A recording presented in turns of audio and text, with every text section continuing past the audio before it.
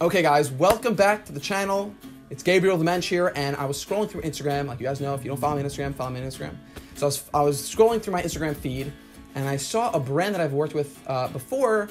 Beckett Simonon posted a gorgeous pair of boots, and I knew I had to get my hands on them because, in my opinion, they're a perfect blend between a dress boot and a casual boot. And I know from DMing you guys and just being in the world a little bit that everyone's jumping on the trend to wear those masculine boots, right? I don't have to name names, but Thursday boots, Taft boots, they're all making rugged boots. And I think that no matter how rugged you are, even the most rugged guy who, let's say, swears by wearing Red Wings every single day is going to need to get dressed up at some point, right? Maybe a date, a dinner, a wedding. The guys are gonna have to get dressed up and wear a nice pair of shoes. And I think a great way to balance the rugged world of boots with a dress shoe is right here with these Beckett Simonon boots. Boom! Check it out.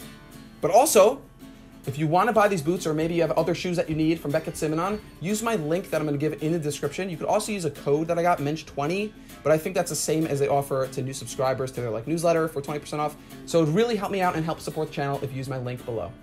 Now let's get right into why I think this is the best hybrid between a dress boot and a casual boot. So let's start with the most obvious, is that beautiful mock toe design. So it's kind of reminiscent of more rugged boots like a Red Wing mock toe or something like that.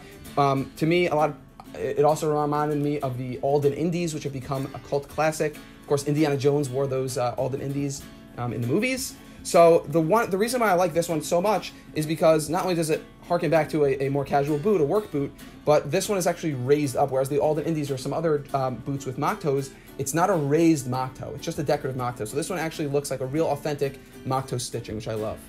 The second thing is the welt. So if you look at the welt where the sole is stitched on with Blake stitch construction, the outer edge actually protrudes a lot. And it's a nice, thick, chunky, masculine welt, which I think gives a bigger impression. It gives that nice, chunky look, that rugged look that you're going to get with a lot more casual boots, but yet it's nicely packaged in this dress boot design. Usually dress boots will have, with Blake stitching, they'll have a very thin and flexible sole that's very close to the actual leather of the shoe.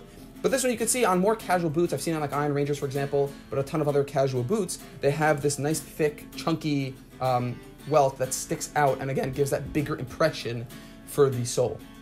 And also check out these beautiful brass colored speed hooks. Now, my Iron Rangers and my Blacksmiths have the same looking speed hooks, and it's a necessity for me just because it makes it so much easier to take on and take off. But again, that gives that really nice rugged aesthetic that I'm looking for in all my boots. So even with all those rugged characteristics, I want to stress that this is definitely a dress boot. And the number one reason why is because it's got this nice calfskin leather, which I actually have on a lot of dress shoes, like my Allen Edmonds actually looks almost identical in color to my Allen Edmonds loafers. And it's got other things too. It's got this nice leather sole, which is always found on a good pair of dress shoes. Actually has a nice leather smell to it. It's got glove lining, which is what you want to see, right? As my Iron Rangers and stuff, those are unlined, those boots. So this one's lined. And it even has like piping around the edges of the vamp where you lace them up. So again, it's got those little details that definitely make this a dress boot. And there's just two other things I want to mention. The first thing is the fit of the shoe.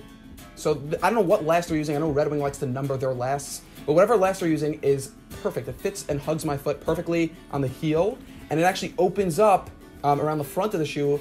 That gives me just enough room where it's snug, but it also is very comfortable to wear.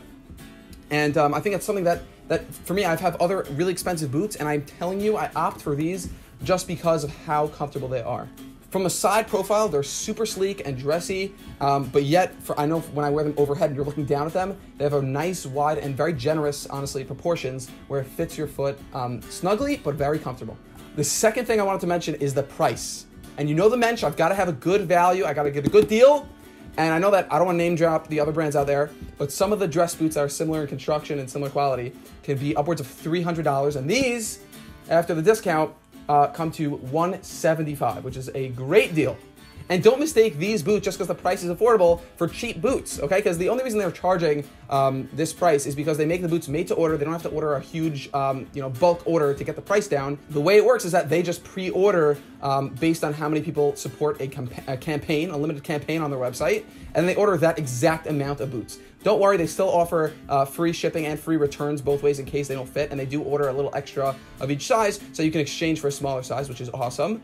But do not mistake this for cheap boot. This is a great quality boot, which is awesome, and I definitely think that they're worth a try. And I'm not trying to be cocky, guys, but I own a lot of boots, and I'm only making this video. They're not paying me because I really do think that this is the best value out there for a rugged but dressy boot. All right, guys, so that's going to wrap it up. By the way, I forgot to mention this is called the Gallagher boot, and it's my favorite choice, like I said, for a rugged but dressy boot. So let me know in the comments below if you have any other recommendations, any other alternatives, if you have the Gallagher, what you guys think of them.